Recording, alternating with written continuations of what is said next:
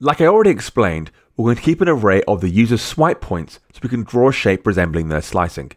To make this work, we're going to need 4 new methods, 2 of which you've met already. They are touchesBegan and touchesMoved, which you've met already, plus touchesEnded and redraw active slice. You already know how touchesBegan works and touchesMoved works. The other touch method, touchesEnded, works in exactly the same way. First things first, we're going to add a new property to the class so we can store swipe points.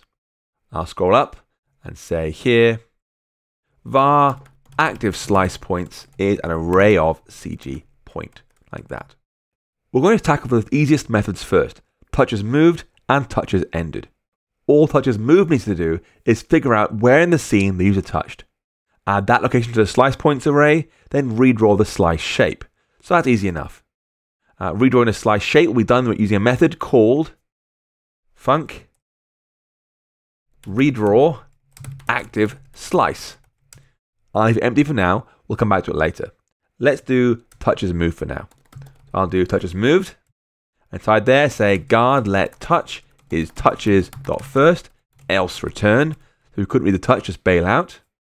Get the location of the touch by doing that location equals touch.location in self. Add that to our active slice points array by saying active slice points.append that location, and then redraw active slice. That. So it goes into the array of all the points the user's touched in the current movement. When the user finishes touching the screen, touchesEnded will be called. I'll make this method fade out the slice shapes over 1/4 of a second. We could remove them immediately, but it looks ugly, and leaving them sitting there for no reason would rather destroy the effect. So we're going to use skaction.fadeout with duration 0.25 to make them fade out really fast. We'll say touchesEnded active slice bg.run skaction.fadeout with duration 0.25. And then the same thing for the foreground. So they both fade out over 1/4 of a second. So far, this is all easy stuff. But now it's time to look at an interesting method, touchesBegan. This needs to do several things. So let's just dive straight in and write it. We'll say touchesBegan. First, we're going to make sure we have a touch, of course. We'll say guard let touch is touches.first, else return. If we're still here, it's a new touch, so we're going to remove all existing points in the active slice points array, because we're starting fresh. So we'll say active slice points dot remove all, keeping capacity true. So ditch all the points we have right now. Next, we'll get the location where they touched by saying let location equals touch.location in self, and append that to our active slice points array by doing active slice points.append location, just like we had with touchesMoved. We also want to call redraw active slice. So this will go ahead and say update the SK shape node as needed.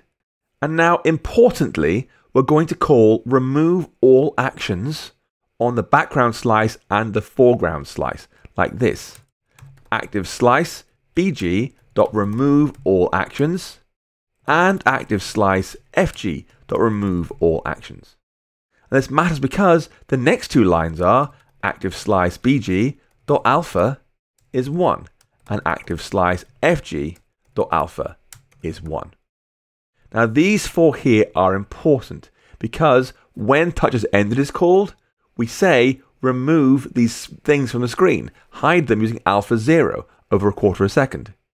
So if we stop touching and then start touching again immediately afterwards, this action will still be running. They'll still be fading out, and it will fight with our call to an alpha set here. So we want to say, before we modify the alpha, remove all the actions. Remove this fade out with duration action from our 2 slices so they appear fully on the screen. Now where things get interesting is down here in redraw active slice. This is going to use UIBezierPath again, and this time we're going to use it to make curves rather than a single line like we had with the fireworks. Let's dive in by writing some code here. We'll start by saying if active slice points dot count is less than 2, so if we have fewer than 2 slices right now, i.e. 0 points or only 1 point, we've not got enough to make an actual line on the screen. So we're going to go ahead and clear out the shapes and exit the method. We'll say active slice bg.path is nil, active slice fg.path is nil, and return. So clear both the path and exit. Next, we want to make sure we track only up to 12 slice points in our array. We need to remove the oldest ones until we have at most 12. This stops the swipe shapes from being too long. So we're going to have a condition after this one saying, if active slice points.count is greater than 12, active slice points dot remove first. Let's remove a certain number of items here. Now the number of items we want to remove is however many we have right now minus 12.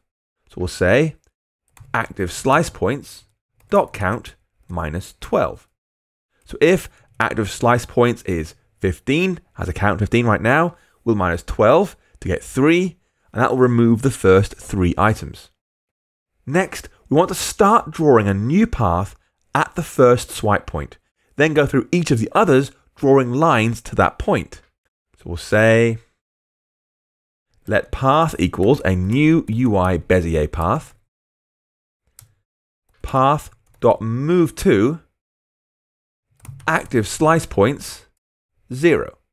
So go to the very first slice point we have on the screen. And now we'll loop through from 1 up to but excluding active slice points count, adding that point to our path. We'll say for I in 1 up to less than active slice points dot count path dot add line to active slice points I. So move the path to that point again and again and again. And now most importantly, we'll assign that path to our 2 shape nodes. We'll say active slice bg.path is path.CGPath. And same thing for active slice fg, like that. So they both use the same path being drawn.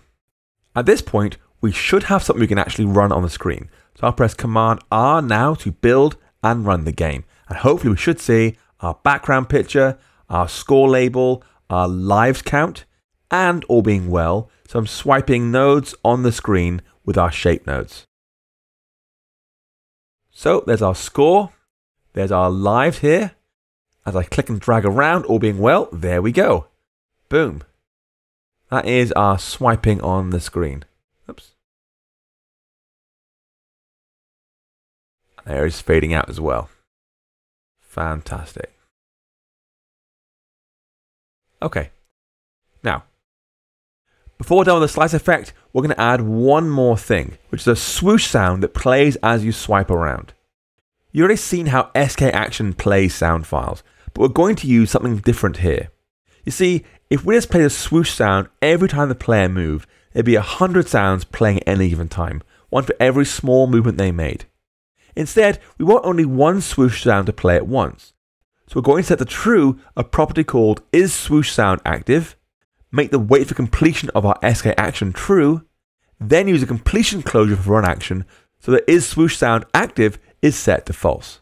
So, when the player first swipes, we set isSwooshSoundActive to be true, and only when the sound is finished do we set back to false again. This will allow us to ensure only one swoosh sound is playing at a time. First, we'll add a property to track it. We'll say up here, var is swoosh sound active is false.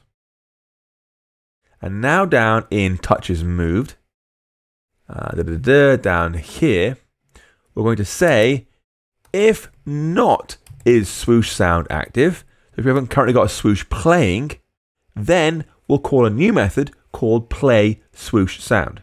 Play swoosh sound. Let's write that before Xcode complains. I'll leave an empty thing there for now. There we go. I'll just pause there for a second and discuss what this has to do.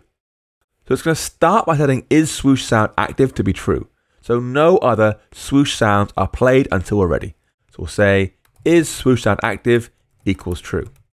Next, we want to play one of the 3 sounds. We already have over here swoosh1.calf, 2.calf, and 3.calf. So So we'll pick a random number between 1 and 3 and make that our sound name. So we'll say let random number equals int.random in 1 through 3. And with our sound name, we'll say let sound name equals swoosh as a string with string interpolation random number dot calf. So bring in that exact swoosh sound 1, 2, or 3. Now we'll wrap that inside an skaction play sound file named by saying let swoosh sound equals skaction dot play sound file named sound name with wait for completion true. So skaction will wait until it's fully finished before triggering its completion closure. And now for the important part. We're going to go ahead and run that thing and provide a completion closure so it will know when that sound is finished playing. So we'll say run that thing on our main scene directly. It's not actually a game node here. Run that swoosh sound. And for its completion closure, we'll say weak self in, then self question mark dot is swoosh sound active equals false. So that'll stop it playing more than one swoosh sound at any given time. Let's give it a try now. I'll press Command R to build and run the code. And now if I swipe around, we should see only one sound at a time.